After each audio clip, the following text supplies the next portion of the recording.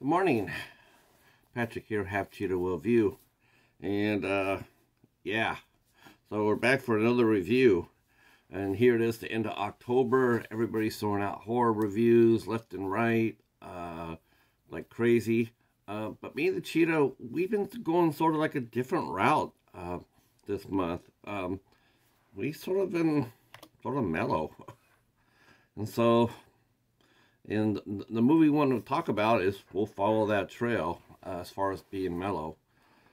Today we're going to be talking about a 2014 coming-of-age story called The Honor List.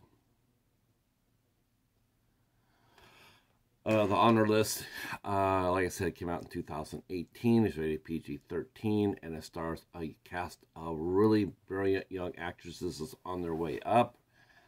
Sasha Patrice plays Isabella. Arden Cho plays Honor Lang. I don't know how to pronounce this young lady's name, so I'm going to do my best. Kuruchichi Tron. She plays Sophie. And actually, the producer and the creator of this movie, who got it going, is Megan Rinks, who plays Piper Morley. So basically, the story is four young high school students. We meet them early on in their freshman year, and they just got their driver's permits, but of course, they're out there a little bit beyond their range. They drove up a mountain at night, and they're creeping along at 10 miles an hour, but they get to this mountain called Mount Wilson, and they're all terrified, but they stop the car, and as they're talking among themselves, one of them decides to start dancing, and so they're all dancing together on the car. And basically, what we're getting is the fact that these four are unbreakable. They do everything together, and that includes going swimming and putting together a bucket list. They tie it on a rope and take it to this little lake, and they tie it and they hide it underneath the water, and so there we go. But by their senior year, things have gone different. They're not really talking anymore. They're not really friends anymore. They've just drifted apart, and we see each of the four young ladies going through their lives. Some are self-destructive, some are bitter, some are overachievers, and some are just a good girl. And without warning, one of them passes. And we find out later that the person who passed had a really bad heart and had a heart condition. But all the other girls, Isabella and Piper and Sophie, they all meet at Honor's memorial, because it's Honor who's passed away.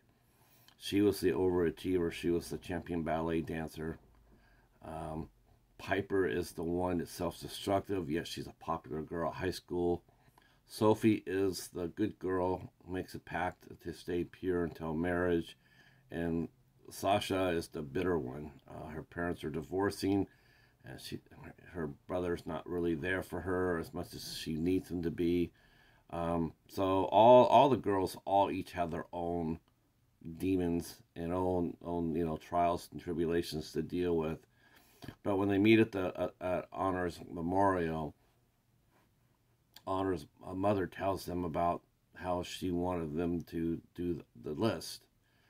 And so, the honor list. So initially the girls aren't going to do it because they just aren't close together. But then they rally and they said, okay, let's try it. Let's do it. So they go out there and they retrieve the bucket list, and there's mementos that they had left there during their beginning of the freshman year. But unfortunately, the container is not exactly 100% waterproof. And so the paper, while it's still manageable, it only lists 6 items on there. And quite honestly, the 6 items are quite simple. They're they're only 15 years old when they did it, so they just, it's just small things, except for one task is pretty heavy, um, but it's all about getting them together. It's all about them working together, and this movie is it's very for what it is. It's very heavy. It's a heavy movie.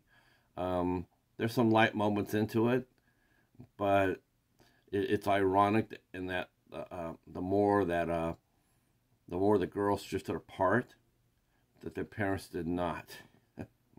We find out that Isabella's mom has been sleeping with Piper's dad, and I'm sorry, Piper's mom has been sleeping with Isabella's dad. Um, Piper later goes on and sleeps with Isabella's brother, but of course they don't know that the parents have been together. Um, so that goes toward the end of the movie when that revelation comes out, and it's a doozy. Um, there are some light moments in this movie too. They're talking about reconnecting with friendship, uniting against injustice. Isabella was embarrassed by going out for cheerleaders, and they recorded her try her they recorded her tryout with the cheerleaders, and it didn't go very well. But they get revenge back on the cheerleaders for doing that. There's other the list, like I said, the list itself. Other than that, is pretty mundane. Have a school party, dance on back on top of Mount Wilson. Basically, like I said, it's supposed to get the girls together, and toward the end they do. They even go out there to even drop off another bucket. And but I gotta tell you that I really enjoyed this movie. I thought it was really well done. I thought it was earnest. It was well intentioned, and I really liked the cast. It's a cast of relatively young actresses. The only actress I knew of the four main was Sasha Patrice, and I only had known her through her TV work. Uh, but the rest of the three, Megan Ranks, I know I'm killing her name, Karuchi Tron and Arden Cho. They're all new to me, but they all have bright futures. Very good actresses, and you care very much for all of them. All of them, even when they're going through their worst, you really want them to succeed. And the supporting cast to place the parents were also really good as well. I gotta tell you that was a highlight for me too. All the parents, again, all relatively unknowns to me, so I can't really tell you what they've done. But I will say that they were really good. I will say that, and I will probably be looking up more of their work because, yeah, it was strong. It was strong, strong cast. The story was written by a writer named Marilyn Fu. It was directed by a young lady named Alyssa Down. Um, Alyssa Down did a fine job here. She got great performances out of her cast. I got to tell you that she really did. She did a really nice job. Young cast like that on a on a movie like this, it could get out of control real easy. It could become sappy or morose or cliched, and it really didn't do any of that. All the characters were standout. They all had their own personalities, and they all had their moments to shine, and and it felt absolutely genuine too. One of the sweet moments was with Isabella and Piper, who are mostly the main antagonists, when they bump heads, but yet Isabella still cares enough about Piper to, when she takes a sip out of her, she always carrying a jug with her little cup, and it's always filled with booze, and she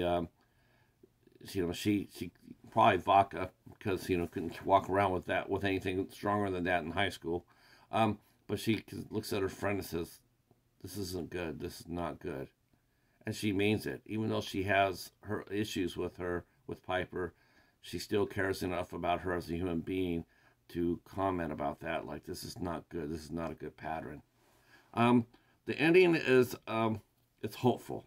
It's not cliched. It's not like everybody's going to get together and have a happy ending, but it's hopeful. And that's really the best you can expect for these young ladies. It's like you hope that they can get their lives together, and you can hope that they can move forward and, you know, rekindle what they once had. You don't know if it will happen or not. It's too early in the game. I mean, because Piper has serious issues, real issues, and but you hopeful for these for these three young ladies, and you hope that they have a bright future and that they go forward. So for this movie here, I really enjoyed it. I know it's not the typical fare you see on a channel like this, you know, horror channel or whatnot. But like I said, I don't always just watch horror films. There's a lot of things else I watch. And I picked this up, the honor list. I picked this up at Family Video years ago. I got this during one of their 10 for 10 sales. When I just picked it up, I bought it blindly. Had no idea what it was about. It's been sitting on my watch stack for years. Probably right after it came out on home market. But I gotta say that I really enjoyed it, and I highly recommend it for anybody. Anybody could watch this and get a lot out of it. The special features include the making of the film. So I do hope that hope you enjoyed the review. I definitely recommend this movie to you. If you have young high school daughters or sons, I definitely recommend it. I think they would really enjoy it. So yeah, you can get this anywhere. This was released by Lionsgate, so you can get this probably at Amazon or eBay, or probably like Best Buy or whatnot, Walmart. I'm sure they still have. This is only 2018, so I'm sure they probably still got these at their other .com stores. So you should be able to get that movie relatively pretty easy. And I hope that you do. All right. Well, thanks for watching this review. If you're new to the channel, please consider hitting the like button or the subscribe button, and hit the notification bell to let you know whenever I do a review. And drop a comment down below. Let me know what you think of the honor list. Is this something you think that you'd like to see or talk about? Or you have seen and want to talk about it? Go ahead and do so. Yeah. All right. That's it for us. We are out of here. Me and the Cheetah. Thank you for watching, and we'll see you for the next one. Peace.